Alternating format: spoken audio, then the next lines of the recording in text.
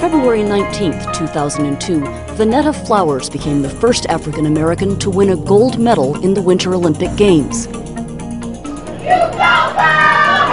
This unassuming 28-year-old catapulted into the spotlight.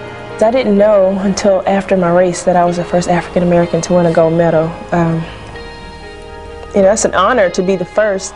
Kids are going to be reading about me in school, can you believe it? My goal was to go into the Olympics, win a gold medal, come home, go back to work, and start working on a family. P.S. Did anybody tell you that if you win the gold medal, it doesn't work quite like that? No one told me. We didn't get a memo on that. We didn't get a memo on that. Nor did Vonetta get a memo on being in the history books, but she's quickly learning what her victory means to many Americans. We'll follow you.